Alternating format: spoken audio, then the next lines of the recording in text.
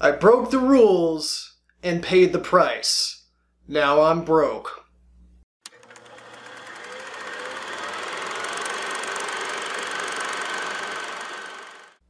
What's up, guys? Welcome to Douglas on Trading.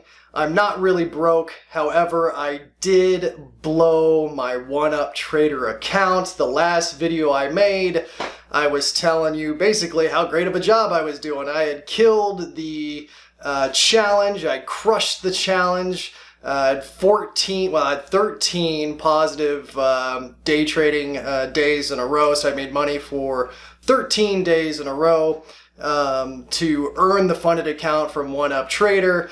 And then in a matter of about 1 week, I blew it all. Hooray for me. So what happened basically is once I got funded, the first 2 days went really well. And then there was a bad omen, and this is one of the rules that I shouldn't break. I woke up, I think it was on a Thursday, and I thought, I don't feel like trading today. Something's off. I feel weird. I don't want to trade. And I said, that's silly. You love to trade. And so I sat down and I traded and I lost a whole lot of money. And I broke multiple rules that day. So not only did I ignore the feeling that I had in the morning that my mind was off. So that's a big thing. You got to have your mind right before you trade. So I ignored that completely. And then I proved that my mind was off by making a bad trade for the first trade. And then I thought, well, maybe I should just walk away, live to trade another day. That's usually my motto, live to trade another day. And I said, no, you can make this up. I mean, this classic trading error, classic mental breakdown. And then so I took another trade, and that one was bad too. And I was like, well, I can make that all up in one trade too, and another trade. And then before you know it, I was down over my daily loss limit. What I made for myself daily loss limit, I wanted to lose no more than about $500, $600 in a day.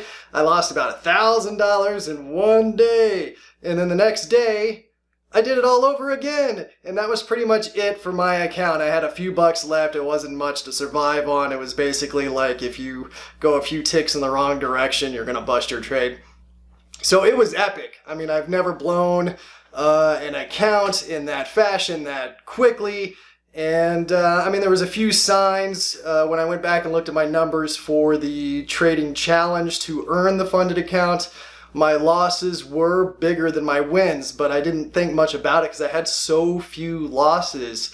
But that was a small sign that maybe this, once the gravy train of the hot hand ended, once the market changed a little bit, or once sometimes you just go on a hot streak. Once that streak ended, I was going to be in trouble because the losses were bigger than the wins. So now what I'm going to do is work on that. Basically, I've got to work on my targets. I need to make trading less stressful.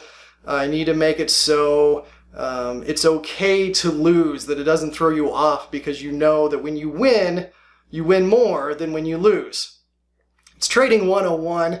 But it's a lot harder to do, especially when you've got real money going, holding on to those winners, cutting losses tight. I mean, it's an old cliche saying, and it's just so hard to do mentally, but that's what I'm working on now.